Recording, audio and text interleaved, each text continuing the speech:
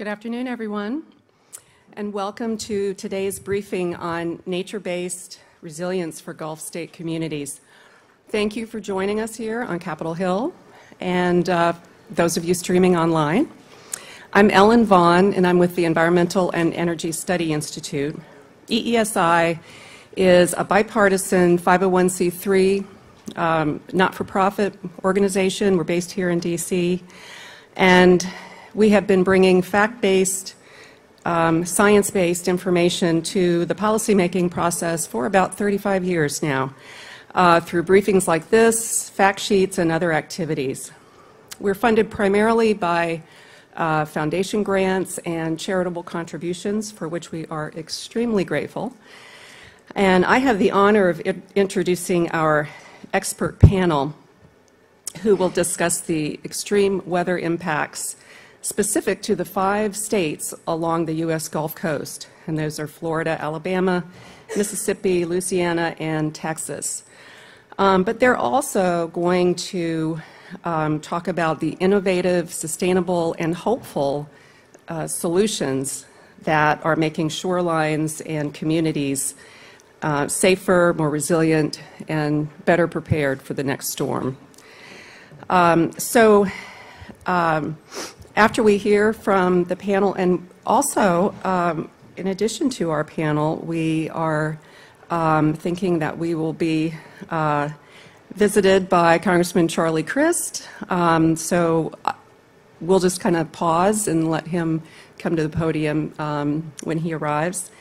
I will introduce the panel, and then I'll each one by one, each panelist.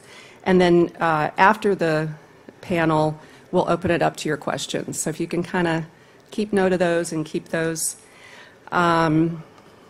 we will have those at the end, and we usually try to leave, 30 minutes or so if we can.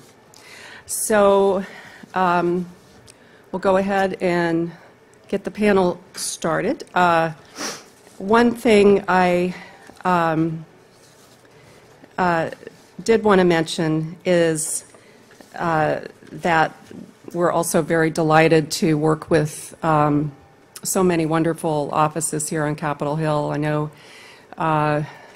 congressional staff are overwhelmed with so many issues, expanding portfolios, so we really appreciate your time and hope that we can be a resource to you. So I would love to start by introducing Sarah Murdock. Sarah serves as the Director of U.S. Climate Resilience and Water Policy at the Nature Conservancy. Her 30-year career has spanned work in the public, private, and now nonprofit sector on environmental and energy policy. Currently, she manages the development implementation of the Conservancy's climate, resilience, and water-related policy positions with a focus on disaster risk policy. She holds a BA in Environmental Science from Colby College and an MA in Urban and Environmental Policy from Tufts University. And Sarah will give some context to this important issue today. Sarah, welcome.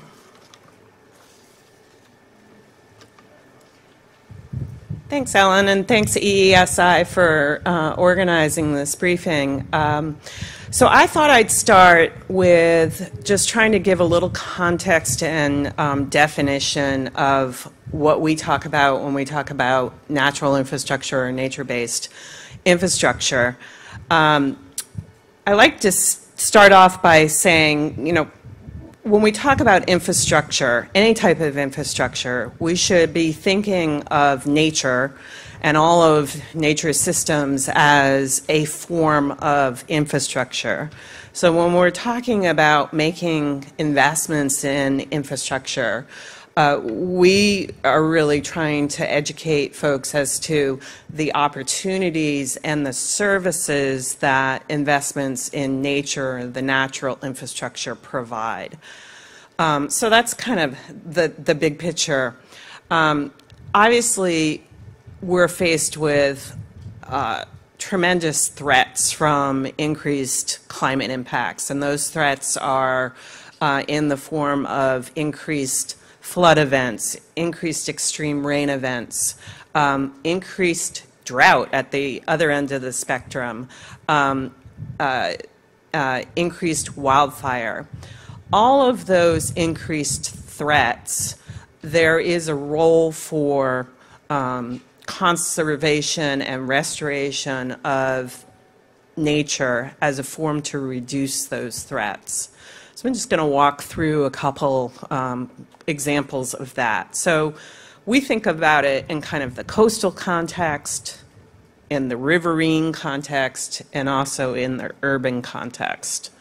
So I'll start off in the urban. So in the urban context, you know, a large growing threat are increased rain events causing urban flooding, both from stormwater systems as well as just pooling and riverine kind of overflow from rivers and tributaries that run through urban areas. And certainly in that context, there's a lot of great work going on to make investments in green infrastructure. So in the urban context, we call it more green infrastructure. So things like greening bioswales, things along along street systems that absorb water. Also using things like permeable pavement that absorb water instead of cause it to run off. Green roofs, increased planting of trees, all of those things can help abate both the flooding as well as provide other co-benefits. And that's the thing about making investments in nature. We don't see just risk reduction from a primary threat like flooding. We see a suite of other benefits that come along with investment in nature. So we see things like cooling of cities through increased tree canopy. We see increased absorption of carbon from increased trees in urban areas. In the riverine context, we're really talking about I see the congressman here, so I will pause for a second and yield the podium for a minute. Thanks, Sarah. Yes, thank you. I'm delighted to welcome Congressman Charlie Crist, and we have been so appreciative of all his efforts on this issue. Legislation reintroduced to create a state revolving loan fund to help fund mitigation so that we can be better prepared is just one thing. And we need these innovative financing mechanisms. So, and I want to thank you also for sponsoring our briefing today, and to Sarah Hansen for all her help. So I will welcome you here or wherever you want to be. Thank you. Good. Okay.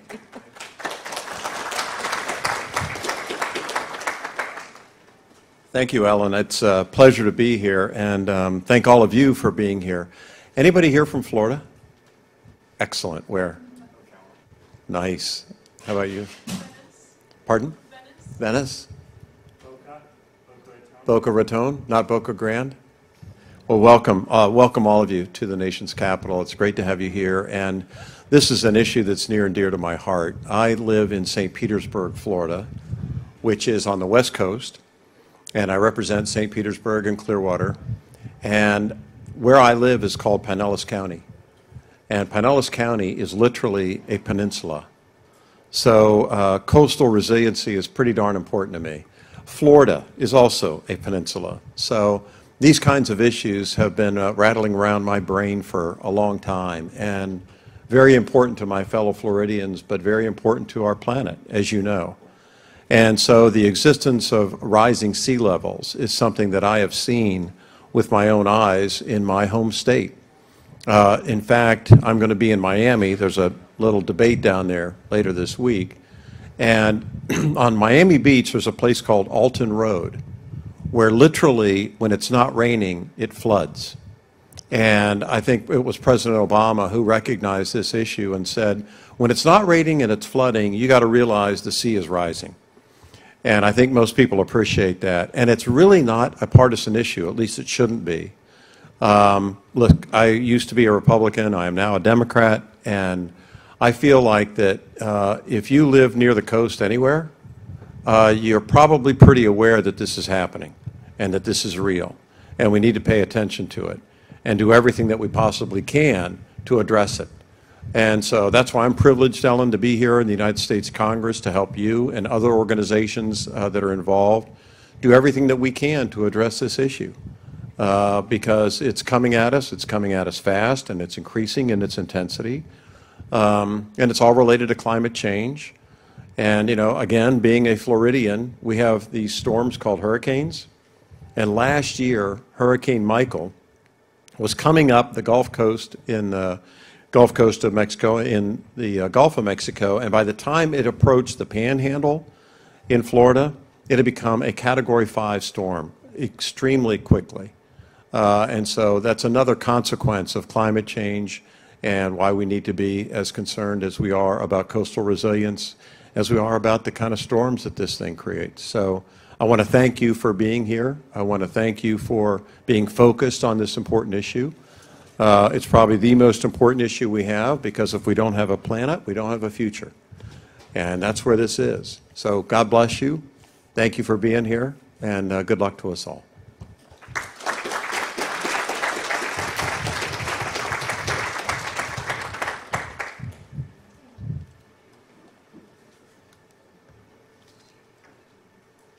Thank you so much, Congressman.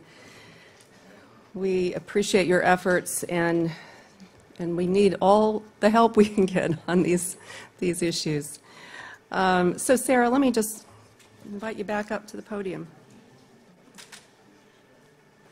So let me just finish up my broad definition of what we're talking about when we talk about natural infrastructure. So I talked about urban, and then I'm going to talk about riverine context briefly. So in the riverine context, we talk about natural infrastructure as, you know, mostly abating flood impacts, and in there we're really talking about reconnecting river systems and reconnecting both the floodplains to river systems and really allowing a more natural flow for rivers.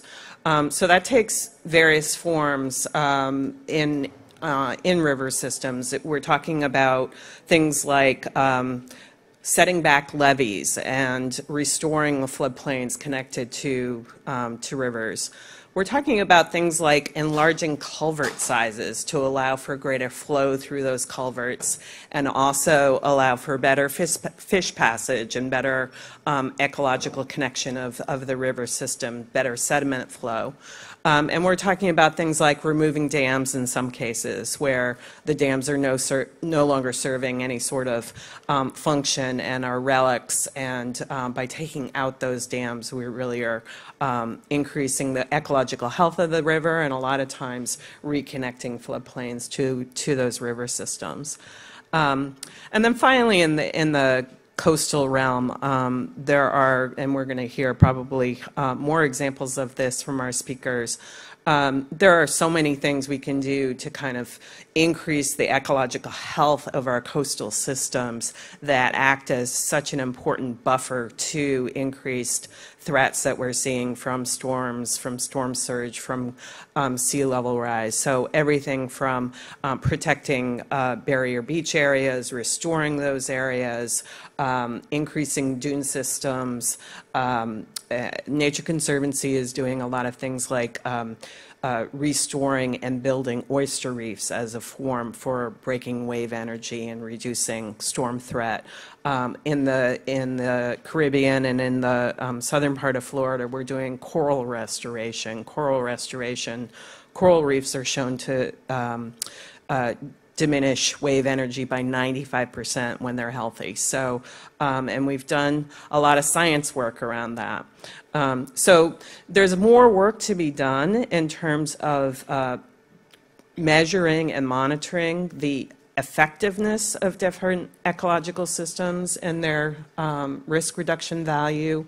We know a lot now, but we definitely have more work to be done in that area. And we also have more work and evidence to collect on the cost effectiveness. We know, again, some of the cost effectiveness, and we've measured some of that. We did a study along the eastern seaboard post-Sandy that valued the wetlands in place during that storm.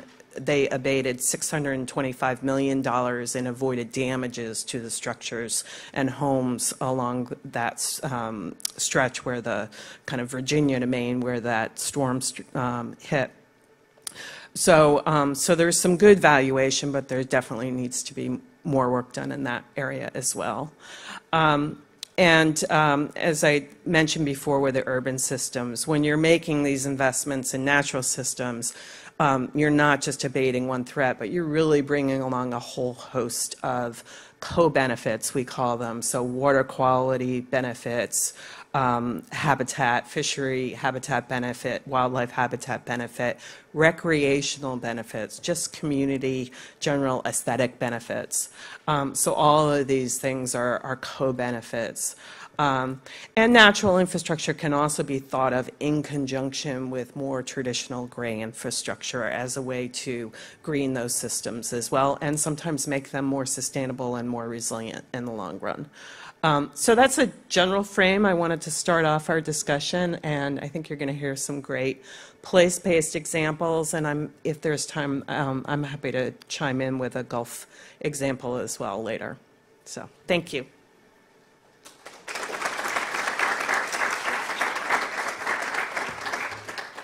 Thanks so much, Sarah, for that good context. And so yes, we are going to be looking at some place-based examples. On the Gulf Coast, it's always helpful to sort of put these more abstract issues in something specific. But we also wanted to talk about how the federal government is supporting these efforts in partnerships and with resources. And so we were delighted to have Samantha Brooke from the U.S. Fish and Wildlife Service. Samantha is the National Coastal and Marine Team Lead in the National Wildlife Refuge System. She hails from Mid-Coast, Maine, and has spent her career working at the state and federal level on coastal and marine conservation, on fisheries, bycatch, marine mammal recovery, habitat restoration, and marine protected areas. So, Samantha, welcome.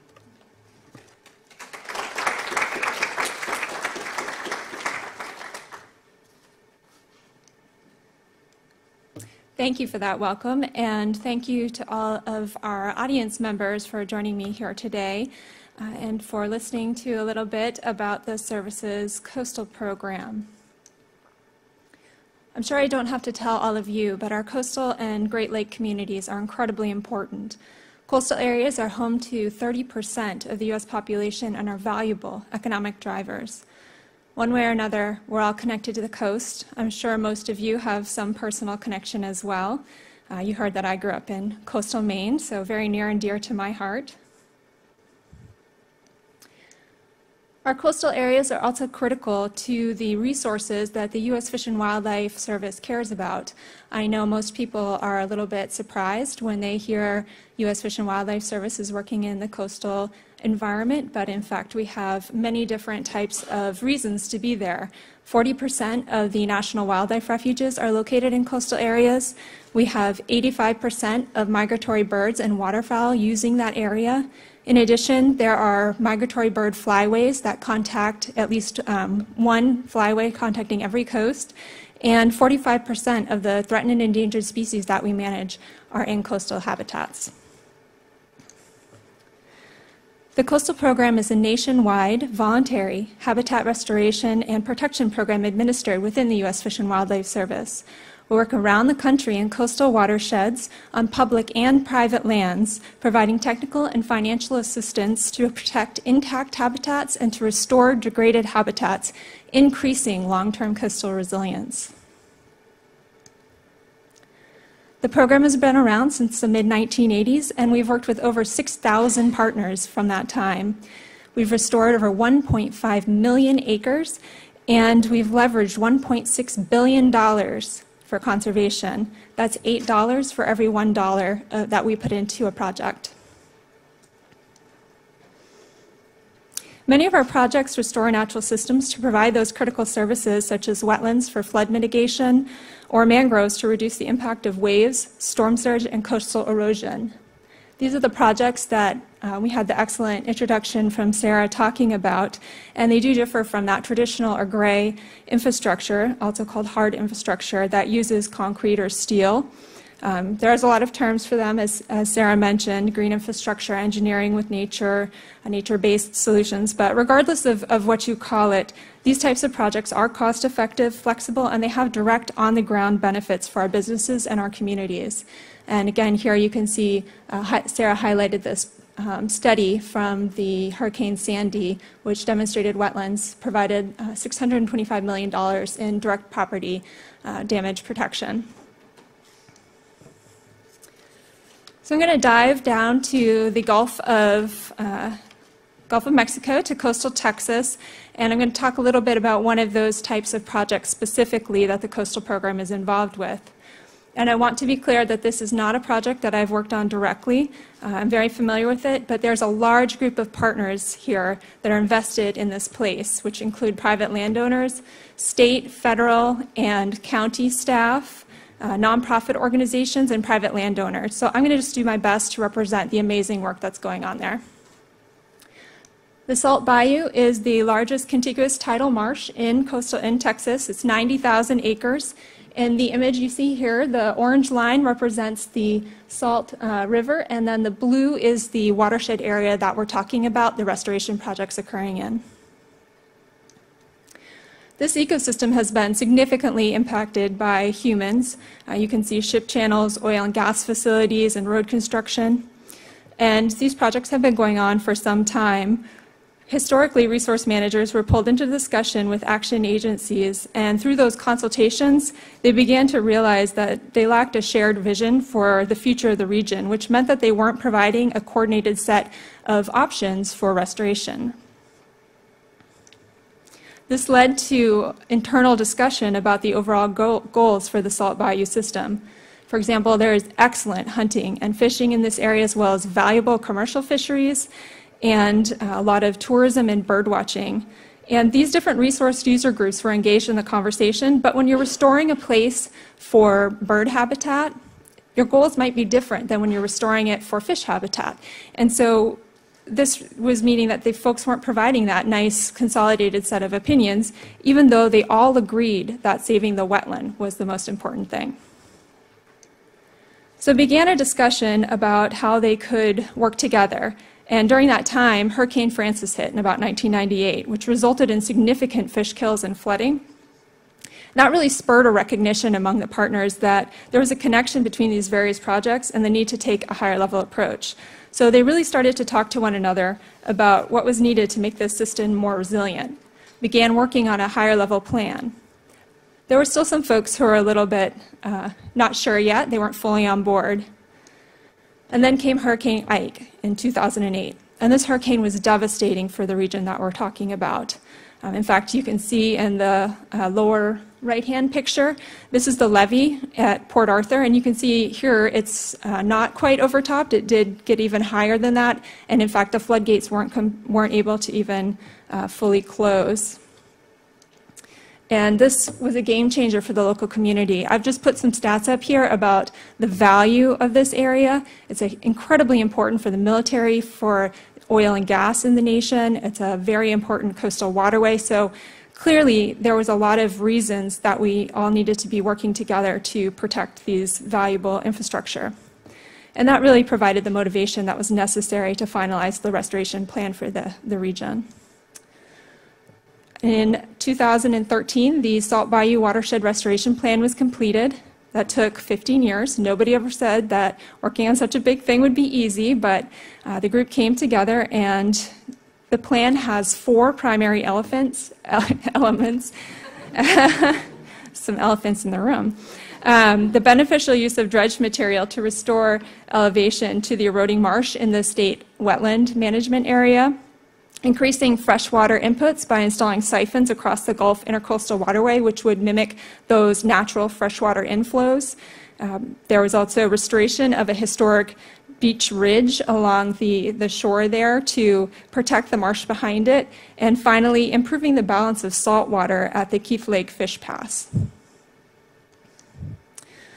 And I can report that there's a great deal of progress that has been made since that plan was finalized. Many, many partners came to the table to move the projects forward. And although work is ongoing, we're getting some really positive results where these projects have been completed or partially completed. In the top right-hand corner, we have the beneficial use project. Now, working with industry on some state-managed wetland areas, they completed one phase, and in fact, industry has come to the table again to put forward more beneficial use projects. And that picture there shows the area directly after the project was completed. It's all green now. The salt marsh has come right back in, the vegetation. Then in the top left-hand corner, we have the hydrological restoration. The modeling was done to take a look at what installing siphons in different areas would mean for the system.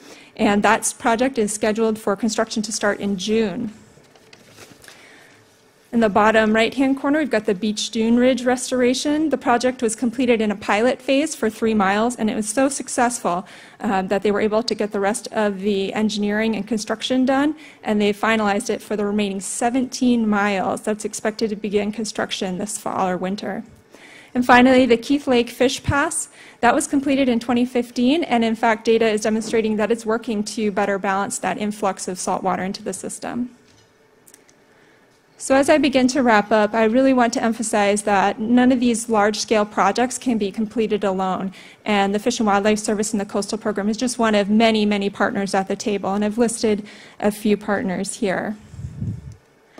And I would be remiss if I didn't acknowledge the efforts of 2 partners in particular, Jim Sutherland with Texas Parks and Wildlife and Patrick Walther with the service. And both of them actually passed away recently, but were incredibly important, just key to moving these things forward. And you can see that they came from very, very different perspectives, and yet everybody at the table working together.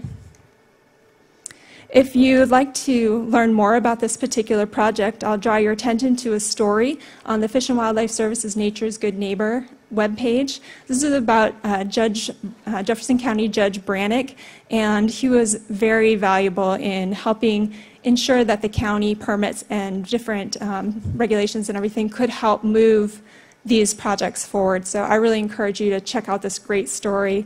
I had a lot of fun visiting this area of the country and hearing from all the different partners. And lastly, just a plug for our Fish and Wildlife Service Coastal Program webpage and our Facebook page. So please feel free to check those out, and I'll be happy to share with you more about these various projects and projects in your areas if you're not from Texas. Thank you.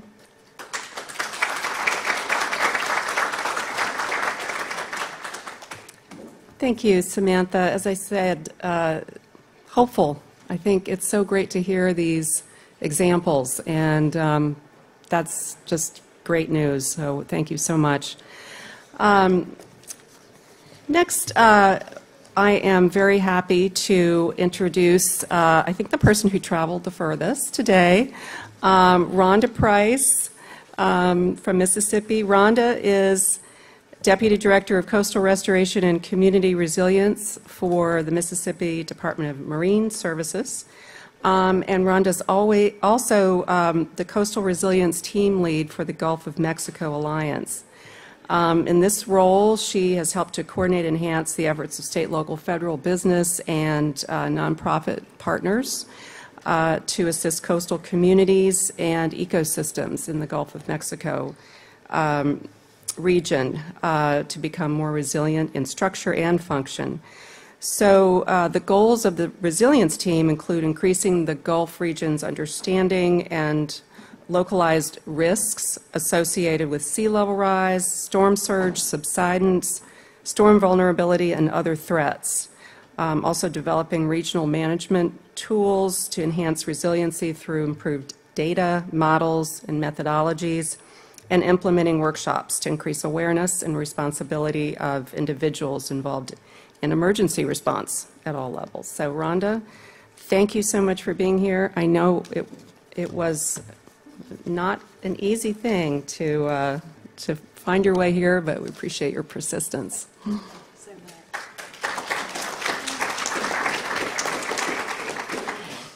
Thank you, Ellen. Yes, it was a little bit of an adventure getting here, but I'm here.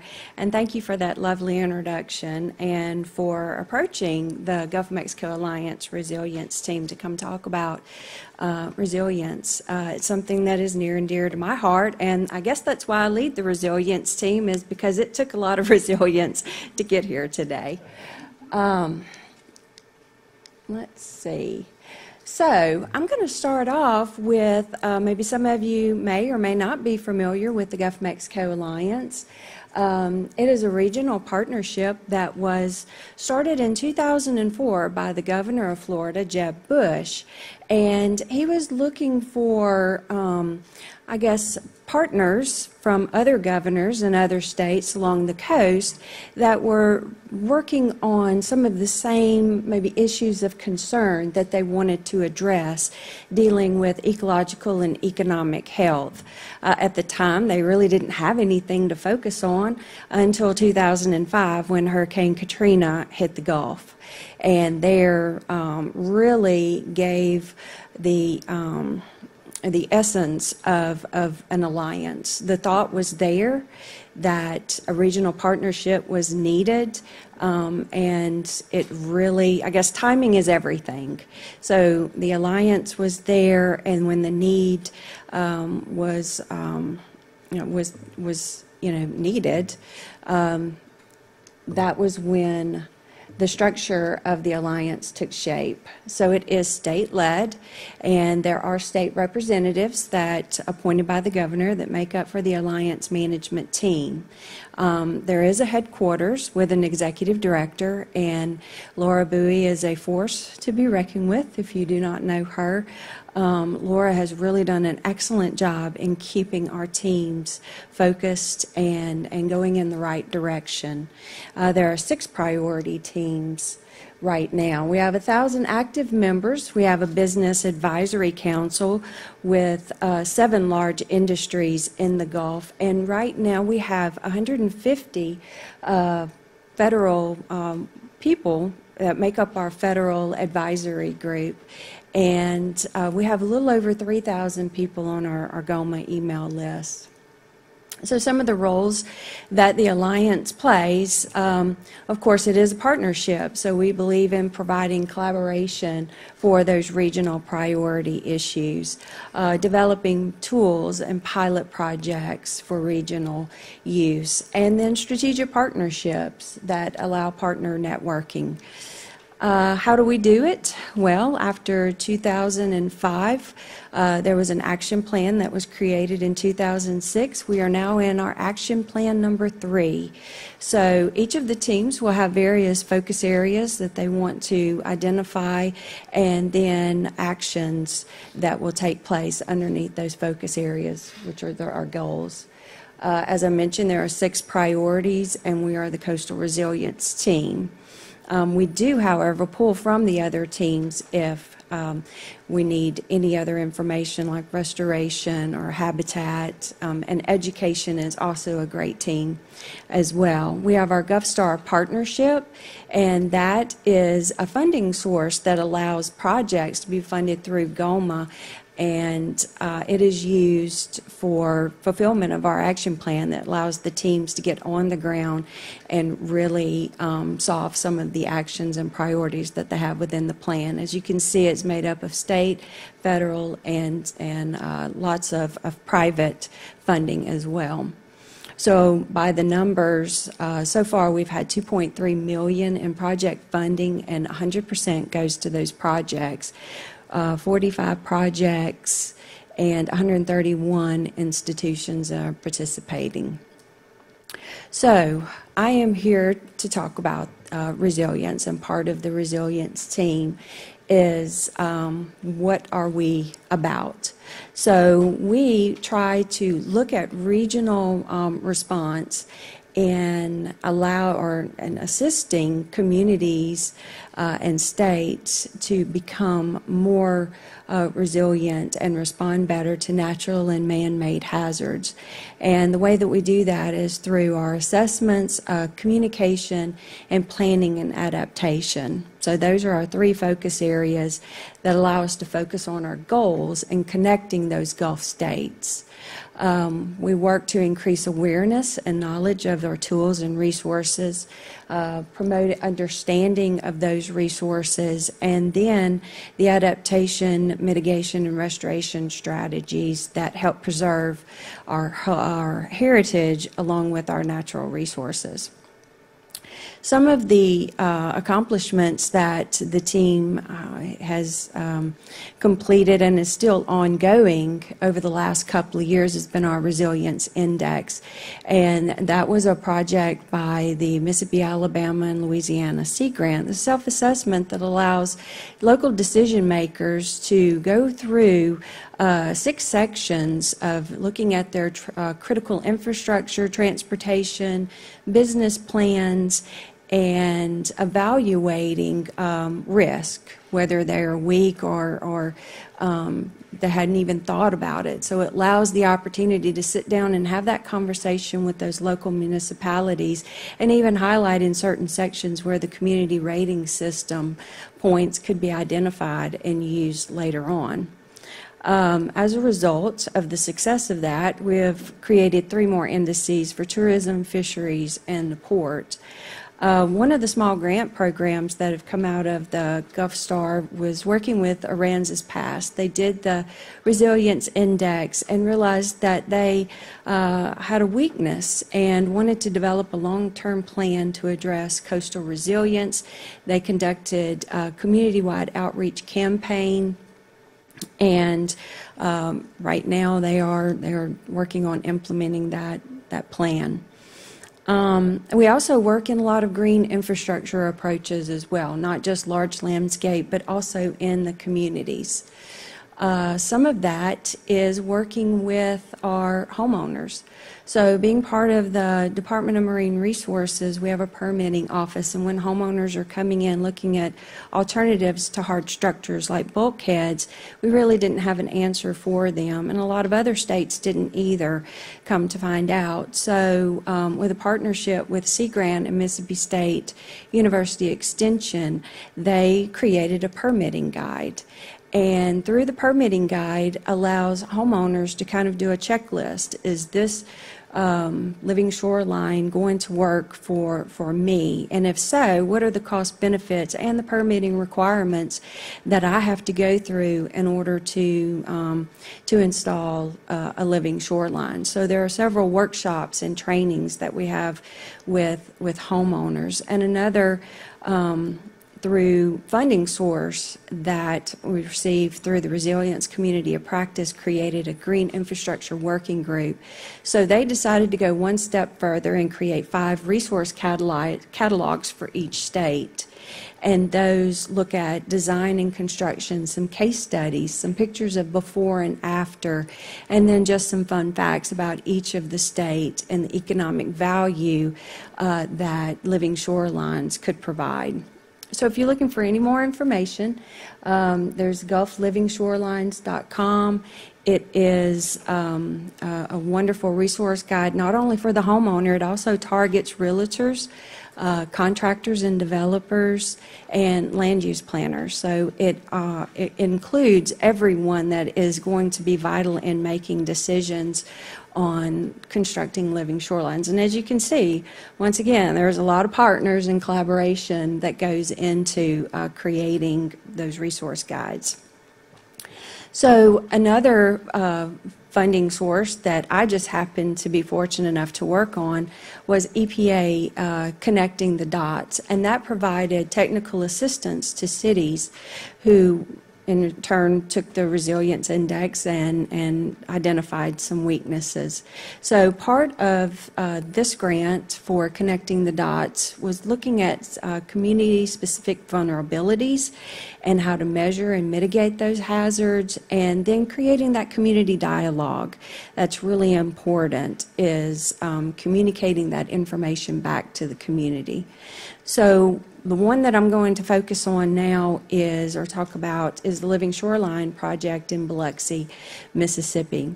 So a lot of cities are looking at alternative ways and wanting to kind of harden shorelines naturally and combat a lot of coastal erosion. So they are looking to a more natural alternative, and that is the living shorelines. So we had 3 demonstration projects that were going up, which in turn allowed the homeowners the opportunity to go in and see some of these demonstration projects.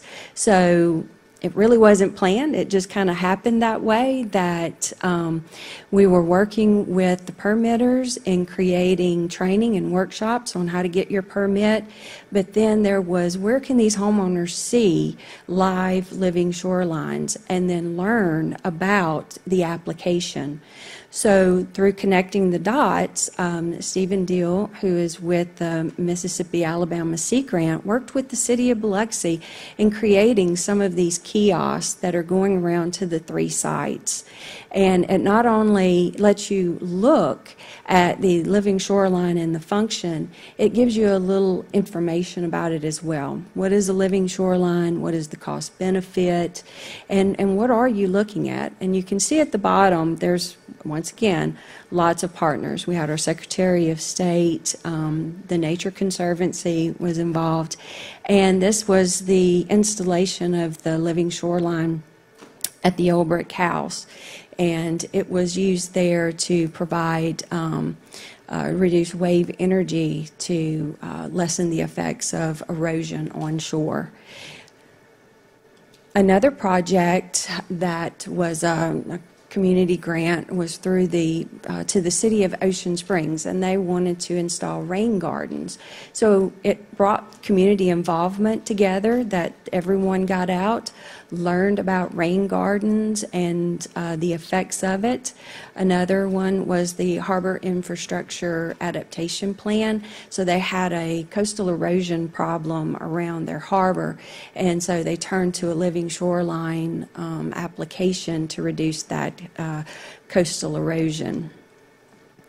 Another project that I fell in love with, Nicholas Satterfield with the New Orleans Redevelopment Authority spoke at our resilience team meeting in Austin in December. The resilience team has a meeting once a year outside of our yearly all-hands meeting, and he talked about the Community Adaptation Program, which was a grant that was received to provide residents with residential stormwater management to improve their homes. And it was in the Gentilly Resilience District. And I love the idea of a resilience district. So we have historical districts, we have business districts, and now we have a resilience district. And I think that's fabulous. Even in Alabama, there is a whole fortified community, so I could see that being a resilience district as well.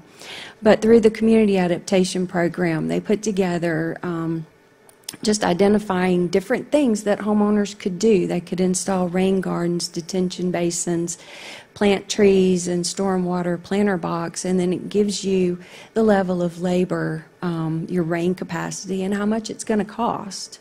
So I think I'm going to go back one because I want to make a point. And so we're looking at the homeowner, and I think providing those community grants to homeowners to allow them the control, and once you've given them the tools to allow them to kind of make their property more sustainable. And in doing so, the municipality becomes more sustainable. And once the municipality is more sustainable, then the state becomes more resilient. So it's kind of a pyramid effect. And having these community grants and the ability to reach and provide those funding opportunities to homeowners and to those local municipalities really make a huge difference in creating more resilient states. And so another approach to shoreline that we look at is the more natural, larger landscape living shorelines, whether that be dunes, beaches, salt marshes, oysters, or coral reefs that break the waves and the wave energies. One of the projects that were in Mississippi, so through the Gulf Regional Sediment Master Plan, that was created through the GOMA's Habitat team, Mississippi created the master plan for beneficial use of dredged material for coastal Mississippi. And that plan was used to provide the restoration of Round Island, which is now back to almost a historical footprint of a 200-acre island. And it not only provides wonderful habitat, it also provides some sort of storm surge protection just off the coast of what is Pascagoula. Another shoreline approach that we've been working on is the Hancock County Marsh Living Shoreline, and that is a hybrid approach where we're putting oyster reef balls and out in front of the marsh to combat coastal erosion. So that is our hybrid attempt. It's about almost 6 miles and 46 acres of marsh. So part of all of this is our campaign awareness for 2020, and that is embracing the Gulf.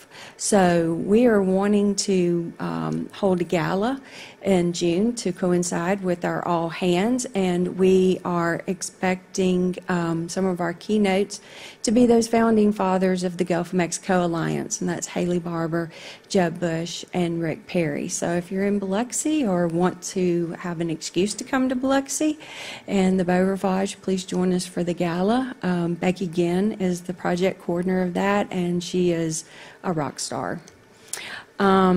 And last but not least, we are working on authorization for our Regional Ocean and Coastal Coordination Act, which would designate RFPs and NOAA as coordinators for federal and state authorities. We're looking to introduce that into the Senate this month, and we're looking for sponsors in the House right now. We have all 5 governors' offices that have signed on. And we feel that the purpose of regional ocean partnerships, if you kind of haven't figured that out already, partnerships get a lot of work done. And it enables us to receive that funding directly and get it down to the communities quickly. And so with that, I will wrap up.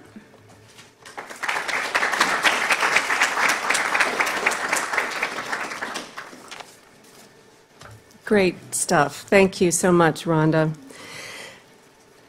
And I am delighted to introduce our final speaker on the panel. Derek Brockbank is Executive Director of the American Shore and Beach Preservation Association. Derek is responsible for the growth, strategic planning, government affairs goals of this organization, which is the nation's leading organization advocating for beach and coastal restoration. Derek has a background in climate and coastal conservation and experience as a grassroots organizer. And he is getting ASBPA to lead coastal communities and decision makers in the tough but necessary conversations about how they'll address sea level rise, increasing storm intensity, and other climate impacts. So we're really happy to have Derek with us today. Thank you.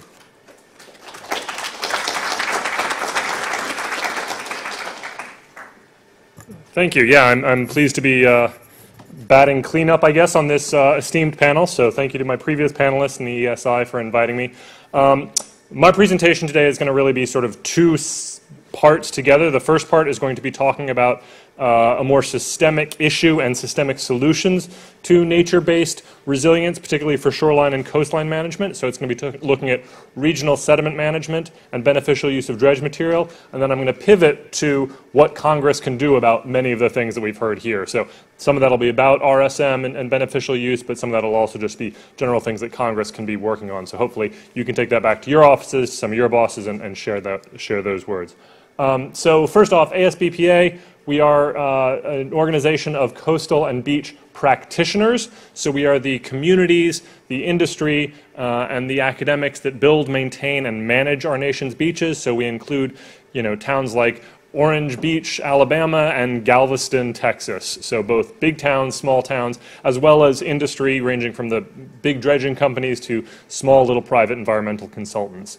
And we believe in we advocate for the restoration of beaches and coastlines for 4 interconnected values. I think you've probably heard them amongst the panel, but we define them as the protection benefit they provide, the ecological benefit they can provide, the recreation, and obviously when you think about beaches, you think about recreation, but there are these other benefits, and then the economic value they provide to coastal communities.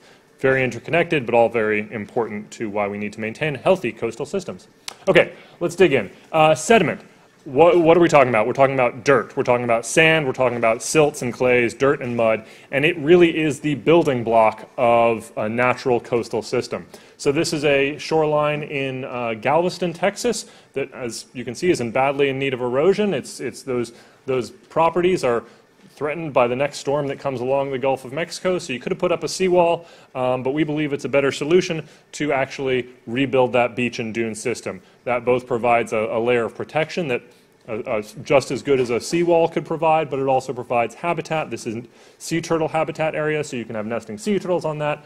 Obviously, if you're a beach owner, a beach homeowner, or a hotel there, you'd rather have a beach in front of your house than a seawall, so there's a lot of benefits that it can provide, but really that takes sediment, and we are facing a sediment crisis, a sediment shortage crisis on our shorelines. Sediment is just not readily available. This is a picture from the air from Louisiana. It's not just beaches that are eroding, it's our wetlands too. Obviously, if you've been to Louisiana, you know it's facing the greatest land loss in the country, one of the highest levels of land loss in the world. This used to be contiguous marsh, and now it's open water because that sediment, well, there's many reasons we can get into, but a big part of that is it's eroding, and the rebuilding part of that is not happening because there's just not enough sediment getting to coastal Louisiana.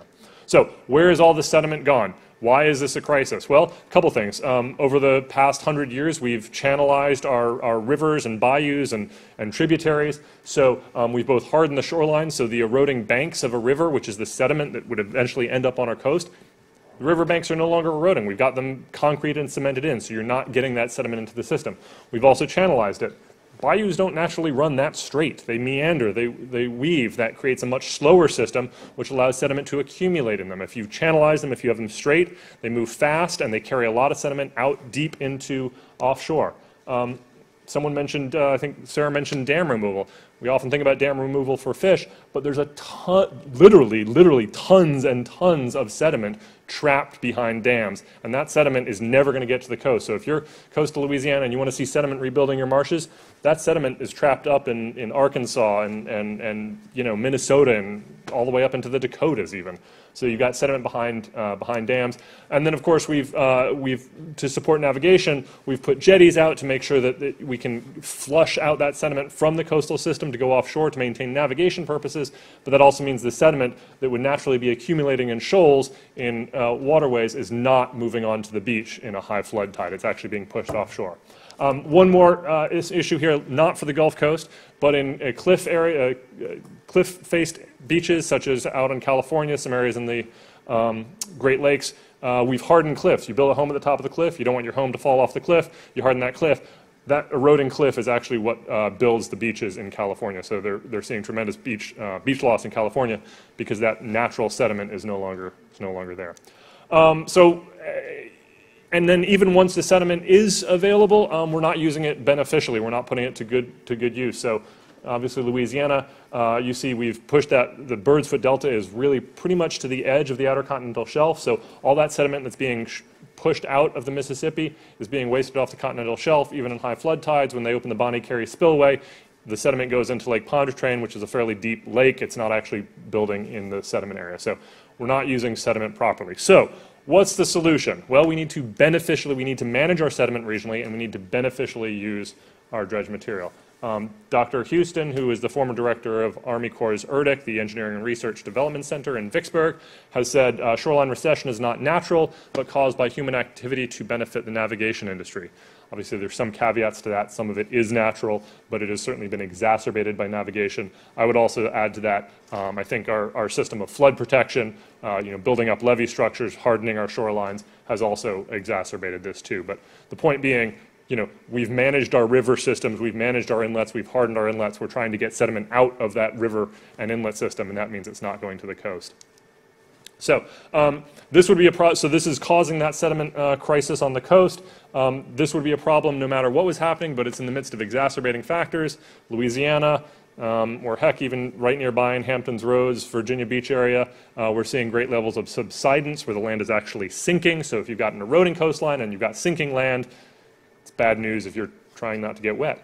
Hardening shorelines. You put up a bulkhead and totally get it. You're a property owner. You buy a waterfront home, and all of a sudden you see the edge of your property going into the shore. You want to put up a bulkhead, protect it. Well, that's great, but that actually exacerbates the land loss in front of it. Even in a low energy system like here in Alabama, I think this is Gulfport Bay. I'm not sure, but anyway, it's going to exacerbate that loss of sand in front of it. And then, of course, the big one, which we heard about from Congressman Crist, sea level rise. So all the things I'm going to talk about today in terms of beneficial reuse, and in fact most of the policy things that I'm going to talk about, all things that should be happening irregardless of climate change. But climate change, subsidence, hardening of shorelines, all of these things make it that much more important. These are efforts that need to be done, but you sort of, you're putting all these, climate change is sort of the steroids of the coastal crisis. Okay, so what's already happening? I'm going to run through this pretty quick. There's a lot happening. We've heard about it already. Samantha talked about the beneficial use project at Saltwater Bayou. That's how they're restoring that area. Rhonda mentioned, I think, a couple different beneficial use projects that they're working on through GOMA, and certainly GOMA has been the driving force of regional sediment management in the region. But a couple things that I just wanted to sort of flag. Louisiana has a state coastal master plan. It's a comprehensive $50 billion 50-year plan. Part of that plan is a sediment management plan. How do we actually use the sediment that is in Louisiana, whether that's just offshore, whether that's in the wetlands, or whether that's coming out of the Mississippi River? How can we actually put it to good use? They're also proposing sediment diversions, which would be a sort of natural way of taking, or mimic a natural way of taking sediment out of the river and putting it into the wetlands. So you don't actually have to have mechanical dredges moving this sediment. You just open up essentially a floodgate, a controlled floodgate, during times of high sediment, high water flow, and that'll pump sediment right out into the wetlands where it's needed, as opposed to Lake Pontchartrain or off the outer continental shelf. Marsh creation projects. This is very specifically what's happening in Saltwater Bayou, what's happening in the Mississippi project, the one you mentioned there. It's actually building a barrier island, but you can just pump sediment. In Louisiana, they are pumping sediment over 20 miles from the Mississippi River into marsh creation areas where it's needed. So the technology is there to move sediment a long, long way at affordable prices if the situation is dire enough. So the other area, which I don't think has happened that much in the Gulf, but is starting to happen, this is actually, I think, a Nature Conservancy project in New Jersey, is what they call thin layer placement. So rather than pumping in sediment to build up a brand new marsh or turn open water into marsh, you're taking a potentially relatively healthy marsh and spreading out about a couple inches of sediment that's being dredged, that needs to be dredged anyway, but rather than just sort of dumping it off the side of the dredge, you spray it out over the project, and that helps accrete, that helps build the project up. So if you do this, every couple years and put in 2 to 3 to 5 to 8 inches of sediment, you can actually help marshes keep up with sea level rise doing it that way. And then finally, the one that we obviously think most about as a beach organization is taking dredging from an inlet, from a navigation channel, and placing it on a beach. This is Babes Beach. It's a beach in Galveston, Texas that won ASBPA's Best Restored Beach Award a couple years ago. And actually just this week, or maybe it was last week, Galveston District of the Corps announced they were going to be doing a new dredging cycle for the Galveston Ship Channel, and Babes Beach was going to be the recipient of that dredge material. So it's going to continue to re-nourish that restored beach. So rather than just having the Galveston seawall, you actually have a beach in front of Galveston seawall. So again, it's an economic generator. There's starting to be some wildlife habitat based on it, and then of course, a beach is a much nicer recreation opportunity than a seawall. So you got some good things happening already. We can go into this more in questions. I outlined a couple things that each of the 5 Gulf states are doing in terms of regional sediment management, beneficial use. Again, a big shout out to the Gulf of Mexico Alliance. Their conservation habitat team has really pulled together the Gulf of Mexico Regional Sediment Management Plan, and that, in my opinion, has really driven a lot of the work that's going on in some of these other states. Another big piece of regional sediment management is the Corps. The Corps is the manager of our nation's water, our coastal systems and waterways, and is the one responsible for moving a lot of this dredge material. And here's where I think the Gulf is actually pretty lucky. In my opinion, I think 3 of the best Corps districts on regional sediment management are in the Gulf. Jacksonville, Mobile, and Galveston are all doing really good work. They're sort of thinking beyond the silos that is often set up from the Corps. If you're either in navigation or you're a coastal or you're a flood risk reduction, they're really looking at how they can blend budget lines, how they can think about project timing so that, if this beach needs some sediment, maybe we can time the dredging of the immediate adjacent channel to correspond with when we can actually place the sand on that beach. So you need to sort of think a little bit outside the box, and they're doing some good work there. I mentioned Murdock. There's actually a regional sediment management program based out of Murdock. Murdock is in Vicksburg, Mississippi. It does service the nation, but I think just the proximity to Vicksburg has helped some of these core districts be leading thinkers on RSM. There's also a number of studies going on right now on regional sediment management, or that have regional sediment management as a major component to it. In the Gulf, that's the South Atlantic Coast Study, which actually references the South Atlantic Division of the Corps, so as well as the South Atlantic Coast. It's also looking at the Gulf Coast of Florida, as well as Alabama and Mississippi. And then there's the Texas Coastal Area Study, which is looking at how to manage sediment at a regional level in Texas. And then I already mentioned the Louisiana Coastal Master Plan, which is run by the state, not the Corps, but you really have a good comprehensive coastal studies going on throughout the coast. Engineering with nature, I'm not going to talk a lot about this, but the Corps put out an atlas of projects across the nation, actually across the world. There's some U.S. as well as internationally that talk about how you can do essentially nature-based resilience, looking at both natural solutions as well as resilient solutions. And then the Section 1122 Beneficial Use of Dredge Material Pilot Program authorized in the last word. Okay, I've spent way too much time talking on this. Now I need to talk about what you can do.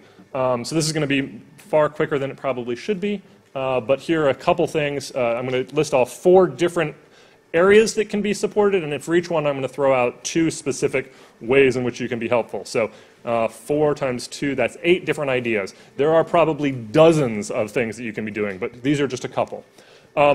First off, Army Corps. As I said, they manage the coast. 2 things that I think they could be doing better and Congress can help in terms of oversight.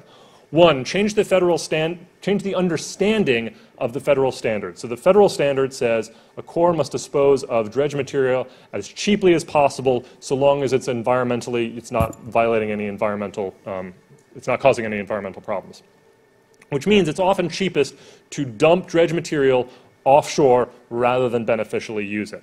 And that might be true in the short term, but I believe if you sort of think more big picture about what those costs are, the overall lifetime cost is going to be greater if you're dumping sediment offshore, and then later on that beach or that coastal system then has to figure out a new place to get dredge material. So I don't necessarily think you need to get rid of the federal standard, but I think we need to change the federal standard or change the understanding to incorporate the full lifetime cost of both the dredge project as well as the immediately adjacent potential restoration projects.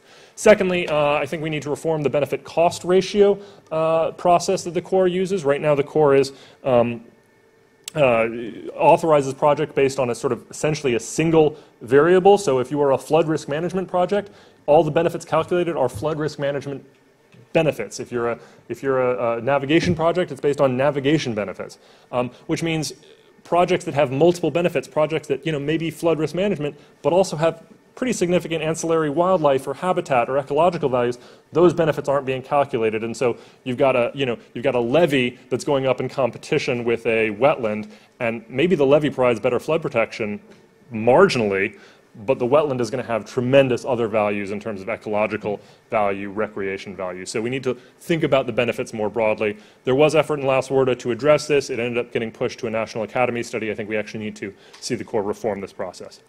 Okay, legislation. Obviously, there's Water Resources Development Act legislation that has a lot of stuff going in it, but two specific ones that I wanted to call out that are really good and are introduced in the House right now. The Living Shorelines Act. This would authorize a fund to be administered by NOAA that would support living shorelines projects. So it's essentially a grant program to fund living shorelines. Congressman Pallone introduced it, gosh, about a month ago, I think. HR 3115, reach out to Pallone's office if you're interested.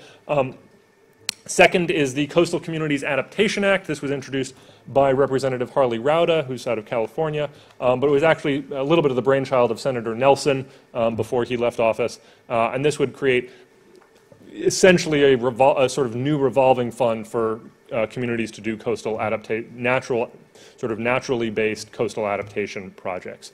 So it would be very little cost to the federal government, but it would allow communities to have access to low interest or no interest loans. Two very good bills. If you're interested, reach out to the members to co-sponsor or learn more, or just look them up on Thomas.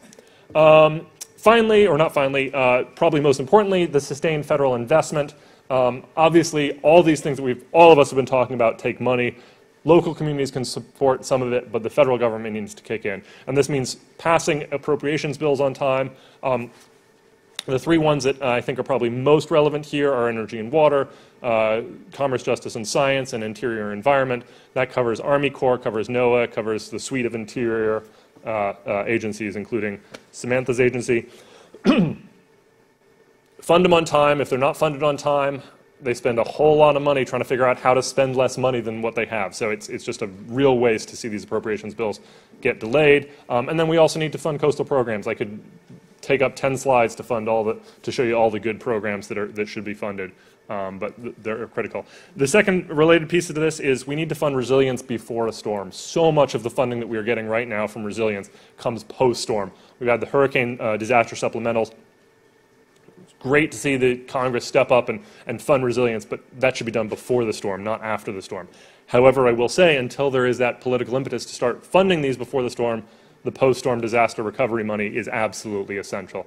That's how the Corps is doing much of their work. That's how we were just talking before the panel about how Fish and Wildlife Service has, $50 million or $40 million to do resilience work on its land, and that's money that wouldn't have been available except for post-disaster recovery.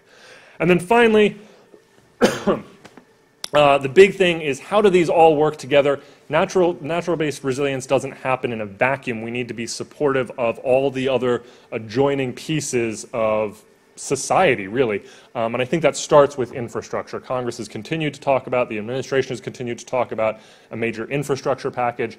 Our nation's coastlines are as much critical infrastructure as anything else, whether it's broadband, airports, shipping ports, roads. Our nation's beaches, dunes, and wetlands are critical natural infrastructure that are providing the protection and the resilience to the rest of the nation's infrastructure. It's sort of the homeowner's policy. You're not going to go out and get a new home if you don't get that protection. So you need to invest in natural infrastructure. And I think it's also really important that natural or nature-based infrastructure is called out specifically in any infrastructure legislation.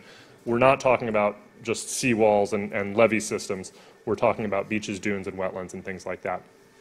And then sort of finally after that, we also need to think about how we're supporting the communities, because if we're not supporting the communities, there's not going to be the public need for these healthy coastlines. So whether that's supporting the industries like shipping, supporting ports, full use of harbor maintenance trust funds, supporting the fishing industry, we need to make sure that we're supporting, Congress is supporting the communities that rely on these coastal systems. Because it really is, it's all integrated. If you let the shipping industry fall apart, the economy of certain towns could collapse, and then you don't have that drive for coastal restoration. So, with that, I will wrap up. I went really quickly there, but I think we're happy to take questions.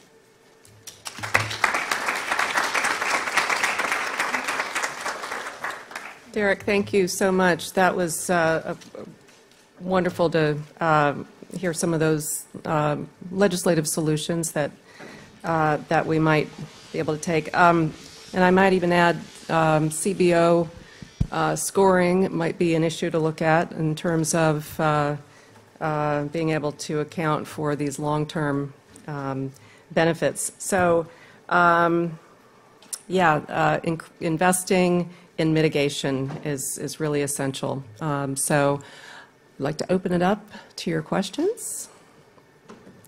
We have 15 minutes. Anyone? A shy group. Oh, yes, sir.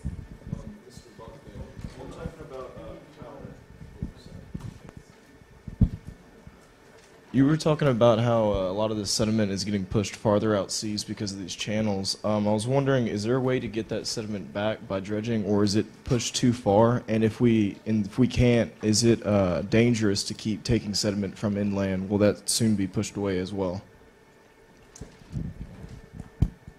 This on? Yes, great. Great question. So yes, the sediment that gets dumped offshore, it depends is the short answer. So if it's getting pushed out past the outer continental shelf, so the Bird's Foot Delta of the Mississippi River, as you can sort of see on that map, extends way far out past the rest of Louisiana, and it's really close to that outer continental shelf where there's a big drop off. So all of a sudden you're looking at 600-foot deep water to 6,000-foot deep water, and once it goes off that outer continental shelf, it's essentially economically, you can't get to it. It's just too deep.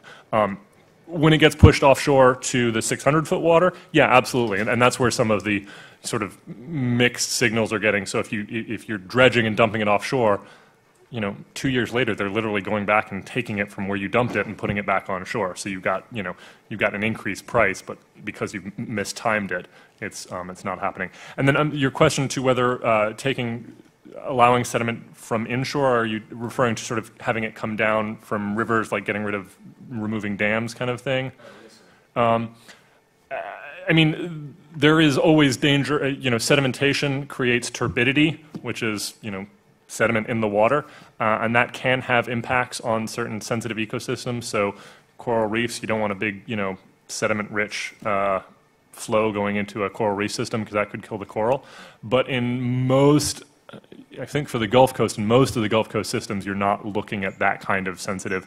You're looking at marshes, subaqueous vegetation, which can usually handle sediment flow into that area. I don't know, you might want to talk. There can be some issues with freshwater flow into oyster reefs, but historically there were oyster reefs all over the Gulf Coast, so they might shift a little bit in placement, but you're still going to have plenty of oysters on the Gulf Coast.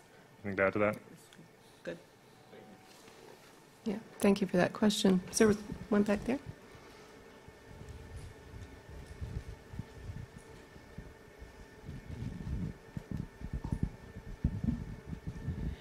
Can you discuss both benefits and possible disadvantages to dredging? Every session, it seems, in the Maryland General Assembly, there are bills to permit dredging. And it's very difficult to determine whether it's a beneficial option. How can we determine whether that's a good thing or a bad thing to do in the Bay? I guess some of it depends on what your values are.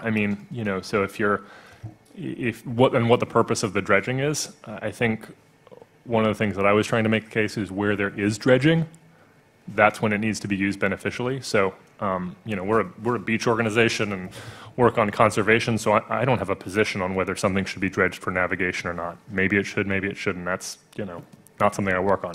But if you're going to dredge for navigation, if you want to keep a channel or an inlet open so that ships can get in and out, and I'm not going to take a position on whether you should or not, but if you're doing that, then you might as well make use of that sediment that is being picked up from the bottom of an inlet or the bottom of a riverbed and put it to a place that needs it, like an eroding marsh or an eroding beach. Do you have a follow-up? It was one of the first slides that we looked at, and it was very troubling to me in the sense that there were structures, houses, it appeared, on a downhill slope very close to the beach. Is that a good idea?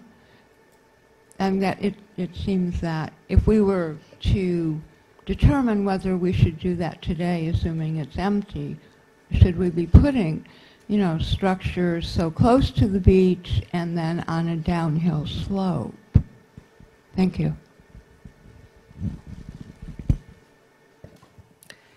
Yeah, I think you raise a really good point that communities are becoming more and more aware of vulnerability, and by doing things like vulnerability assessments, we're hoping the awareness is raised more of avoiding areas that we should further develop.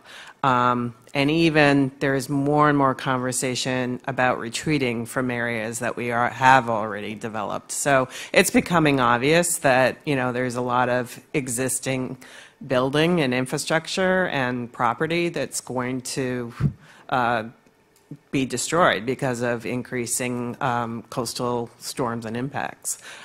So I don't see, you know, a near-term flip of people, you know, suddenly not wanting to develop along the coast or in other risky areas. But I think we need to keep raising awareness about those increased risks. Does anybody else have anything? I'll just add one thing.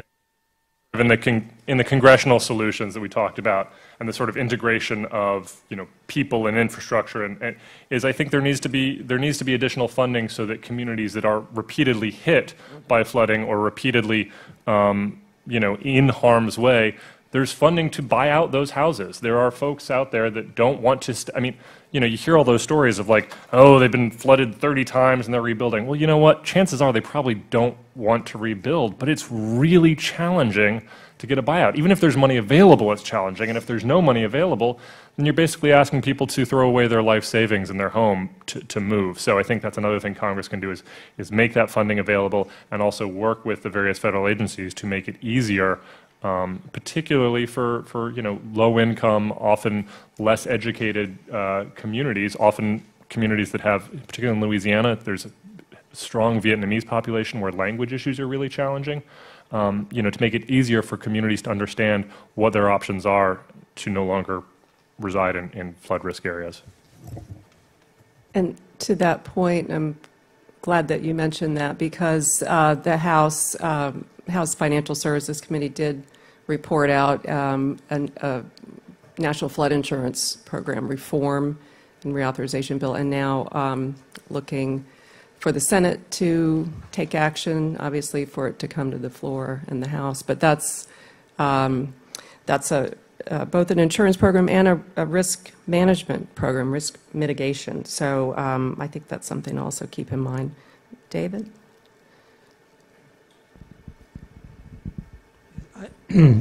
I may have missed it, but I don't think any speaker mentioned FEMA. And my question will be, there's talk about significant increase in pre-disaster mitigation funding from FEMA. Do you see any of that funding somehow flowing into nature-based resilience? Thanks for that great question. So FEMA is now, FEMA is a very important agency in this context because a lot of funding, Derek mentioned post-disaster, most of that's coming from FEMA. They have a lot of money that they invest in risk reduction mitigation through post-disaster and also through programs like the flood insurance program. So right now they have, last year Congress reformed the Stafford Act and the pre-disaster mitigation program, creating this new program that's going to greatly increase the amount of funding available for pre-disaster mitigation, which is great. So we're going to see a 3-4-fold, going from about $200 million to maybe even $800 to $1 billion a year, which is great. The FEMA's right now has an open call for input on how they should structure that program. And one of the Nature Conservancy, and I know some other organizations that we work with, are going to be emphasizing the need to invest in natural infrastructure as part of that program. FEMA already does some of that, but I would say it's not prevalent use of a lot of their funds, but they have funded floodplain mitigation. They do buyouts. That's definitely a common use for some of their mitigation funds. But we do need to see greater investment and greater understanding of the role that natural infrastructure plays in that context. Great question, and thank you for raising the Disaster Recovery Reform Act. Any other questions? Right here. Hi. You spoke to the effectiveness of nature-based solutions to storm sort of buffering. Can any of you speak to sort of how we have the sort of repair of those ecosystems after a storm compared to hard or gray infrastructure? How do they hold up themselves? Sure.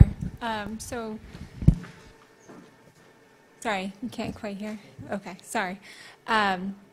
So we'd have done some preliminary monitoring, but the storms that have recently happened, it's sometimes difficult to do a very detailed monitoring project in a quick turnaround to get a very reliable scientific type result. But many of the projects that were implemented in our Florida region, for example, we did have several living shorelines that were impacted by the storms, and post-storm, it looked like they were still intact.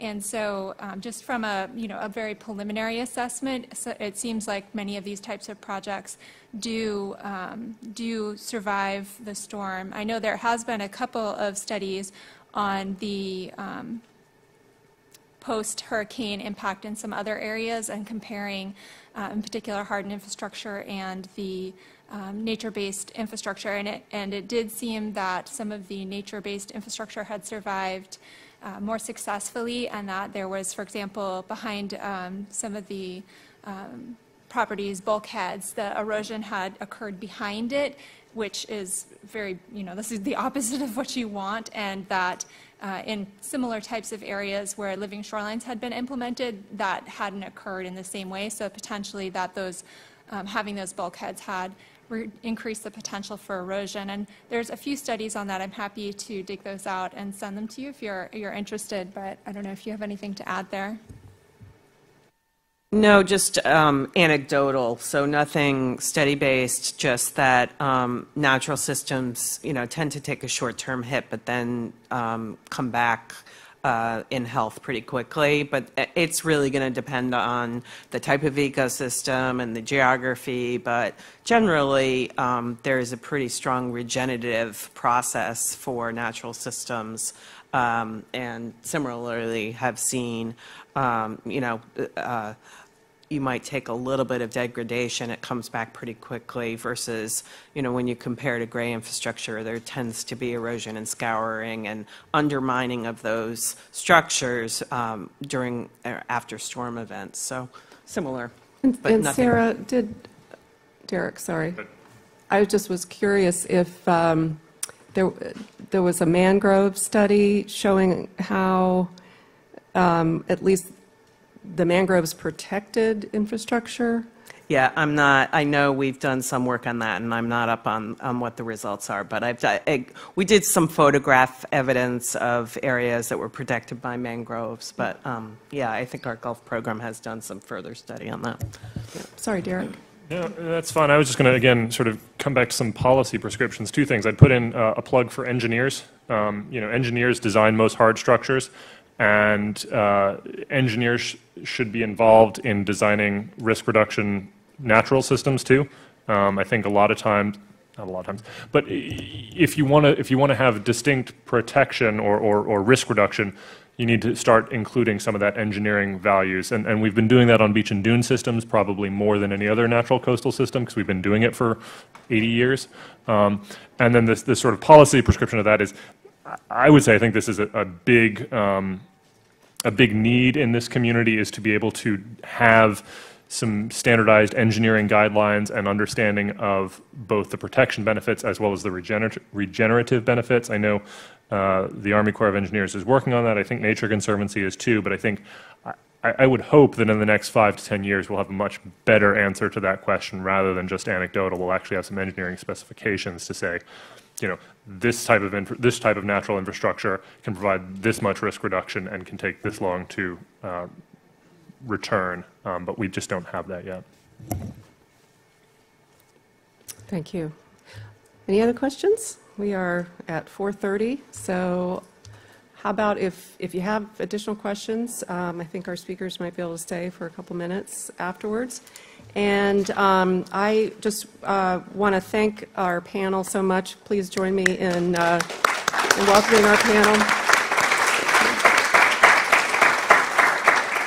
And I want to thank all of you for coming today. And also just a reminder, on July 11th, there will be an Energy Efficiency Renewable Energy Expo here in the Rayburn Building in the foyer. So come on down. But thank you.